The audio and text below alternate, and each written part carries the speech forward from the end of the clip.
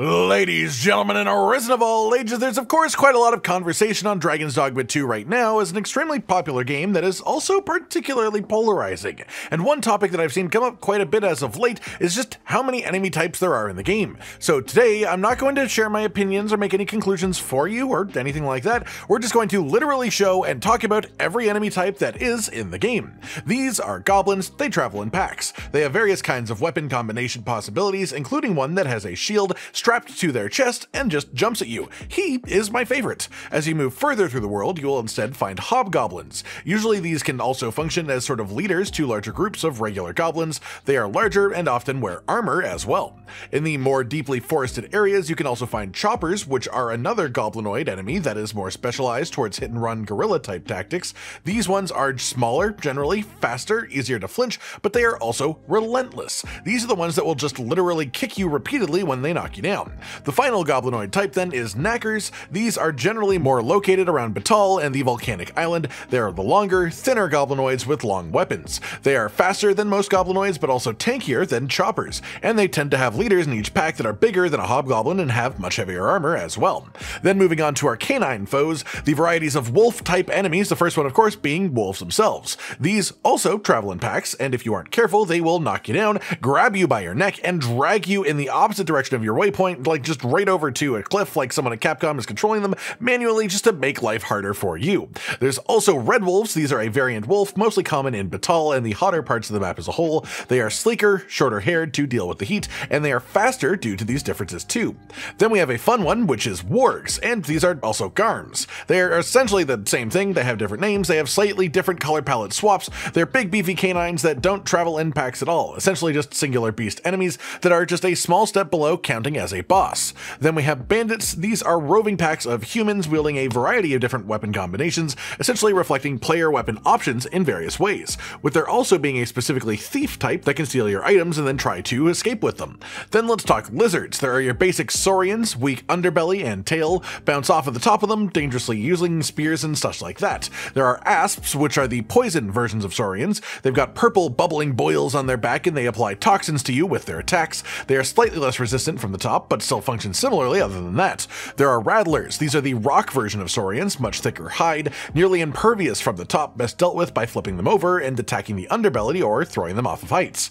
Then there are also the magma scale saurians, which is the fire variant that you're most likely to find in caves around the volcanic island. The final saurian type then are called serpents, and these are quite rare. They are the lightning type saurians. These are most often found in specific caves, often in higher elevations, as well as guarding something that usually is pretty important. They function as well mostly like the poison ones, but with lightning instead. As well, there are all of the different harpy type enemies in the game, the base ones being harpies themselves, of course, basic flying enemies, interesting shape where the part that would be the arms of the human torso are also where the legs would be on a bird body, so they sort of are both. Very creepy the more that you think about that, really, and the fun trick that you can actually have here is you can grab onto their feet and have them carry you up places against their will. There are also venom harpies. These tend to be located around the deserts of Batal and apply a deadly poison. Here's the succubus as well. These have much more colorful wings and do ice damage. They tend to be in more mountainous type biomes. Then there's also gore harpies, which have thick feathery manes around their faces, and they're just the big beefy standard physical version of a harpy.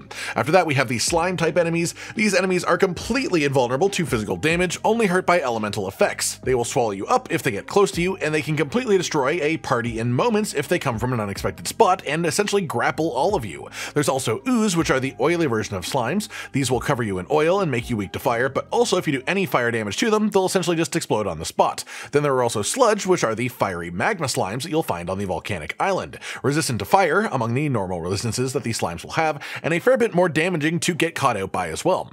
Then we have skeletons and undead of various kinds. There's just the basic skeleton enemies, of course. They come in various configurations, including mages. They only really pop up at night, and they don't die permanently unless you break their skull after killing them the first time. But there are also things like skeleton lords, which are essentially just the skeleton knight archetype, but 3 times the size or so. There's also ghosts. These are the enemies that fly around at night trying to sap your stamina as a way of locking you down so they can kill you.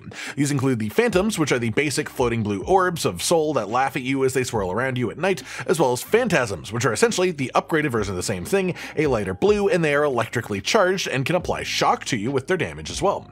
The third enemy type here is specters. Avoiding endgame spoilers here, so I won't properly show this, but they are essentially just purple versions of these ghost enemies that are locked to the endgame section, so just generally pretty commonly around once you get to that stage and you are traveling at night. For general undead, there's also just the classic zombies that you can find slow walking in certain areas, especially in the tome type areas in Batal, and there are the stout undead as well, which are the chunkier zombies that explode. Then we have 3 undead boss enemy types. Wights are floating undead sorcerers, essentially, commanding lesser skeletons and firing off spells while flying from above.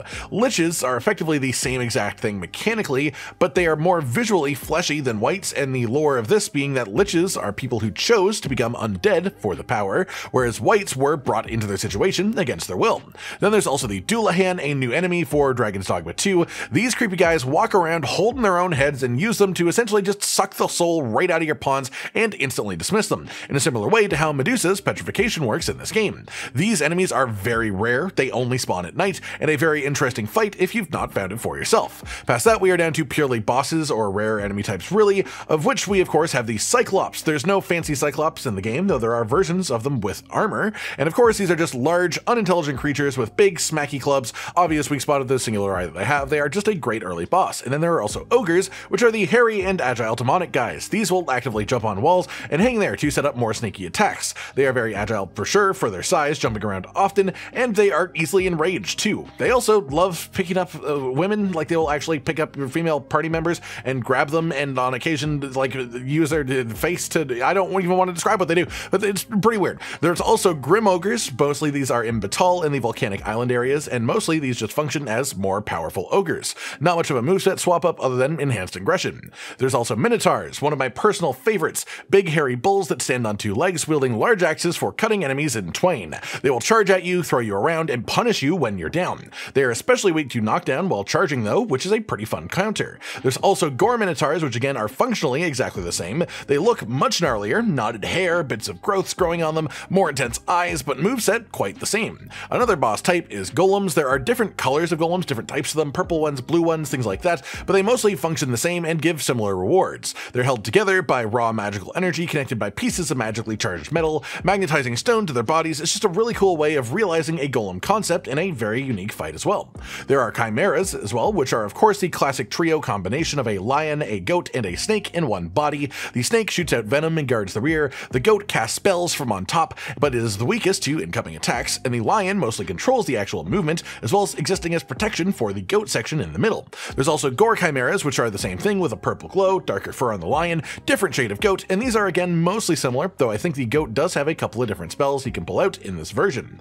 Then we have our dragonoid enemies as well, which are drakes. You see these all over the map. These are the dragons that are of course far lesser than our dragon, thus the term drake, more menacing than most other open world enemies in general, but a mere shadow of the dragon's power itself. These have incredibly weak hearts, that is their weak spot, and theoretically fighting dragonoid enemies like these is what gives Dragon's Plague to pawns in the first place, who will then pass it on to other pawns well out in the rift. Then there is also the lesser dragon enemy. This is the one covered in pustules that shows up at the Dragon's Breath Tower and also in Melve earlier in the story. It's a bigger fight, different weaknesses than a drake, sort of like an anti-dragon almost, an inversion of the typical expectations of that type of fight. Then we of course have the dragon, Grégoire, and I don't think it's a spoiler to say that he exists given the whole concept of the whole game, and then without spoiling anything, as the actual proper endgame isn't even a first playthrough thing for a lot of players, there are 2 further types of bosses exclusive to the endgame within this category that are impossible to miss. Then finally we just have the last 3 much more unique major enemies, being the Sphinx, whose fight is based more around riddles than anything else, at least until the latter moments,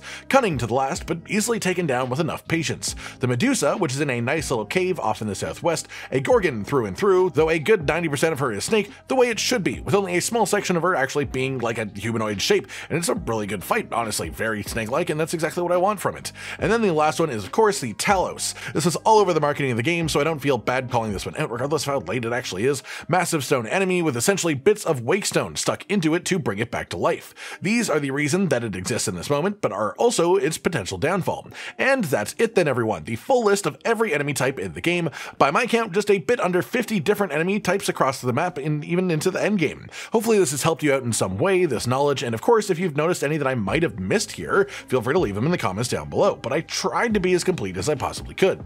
Like if you liked the video, subscribe to the notification bell for more, and most importantly, ladies and gentlemen, until next time, stay sweet. Josh, Cotton, and Hollow with the videos, dropping the humor like a hammer on your tippy toes, bringing entertainment on a daily arrangement to take our insanity and turn it into entertainment. Yes, I said entertainment twice, to reiterate that it is nice to look into your faces on a mostly daily basis when you let us in your homes to make the whole world a stage. Goodbye.